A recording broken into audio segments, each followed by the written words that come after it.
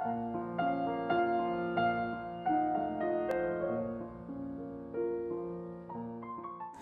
I'm Ting. I'm a Kenan Professor of Microbiology Immunology, and I'm also the Director of the Inflammatory Disease Institute at the University of North Carolina in Chapel Hill.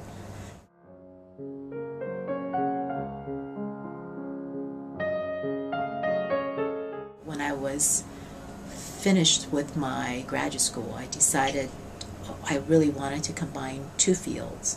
And I was an immunologist in training, but I decided I was really interested in neurobiology.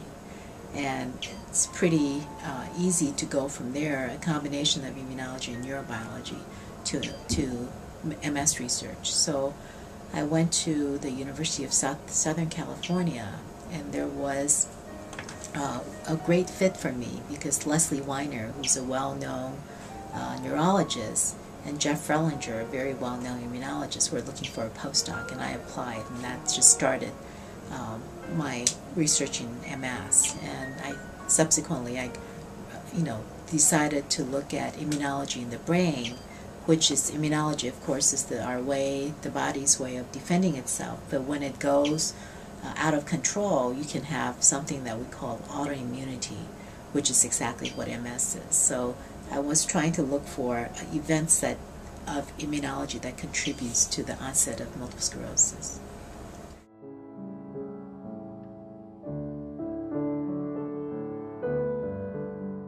Yeah, right now we're actually doing drug discovery, so I'm pretty excited about that. We have a major project that's funded by the National Multiple Sclerosis Society in our cooperative center grant from MS, and there's 5 of us who all of us are at UNC, and we have a mixture of physicians who treat MS patients as well as researchers, and we have a MS cooperative research grant funded by the National Multiple Sclerosis Society.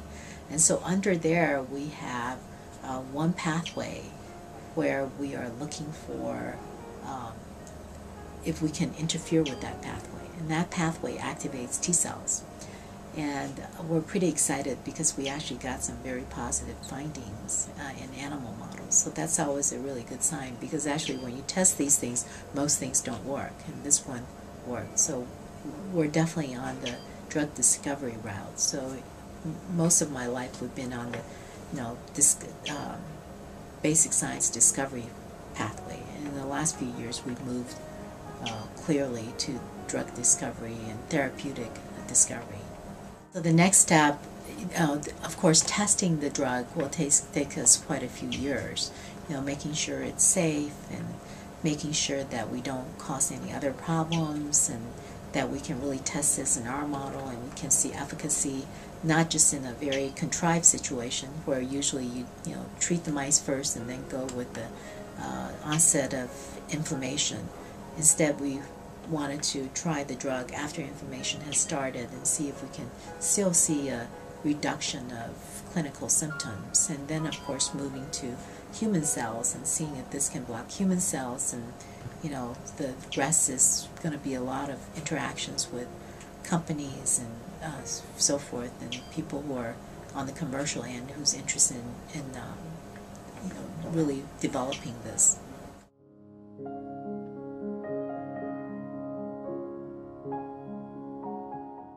Over 20-some years that I have been a faculty here, there's been tremendous advancement in MS research.